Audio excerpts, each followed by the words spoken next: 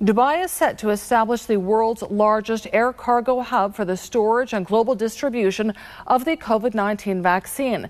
It will be located at Emirates Sky Central DWC in Dubai South. A dedicated rapid response team has been set up to coordinate requests and to streamline the response through a combination of scheduled and charter flights. The hub has over 4,000 square meters of temperature-controlled pharma storage area. Overall, it's estimated that the facility can hold around 10 million vials of vaccine at any one point of time.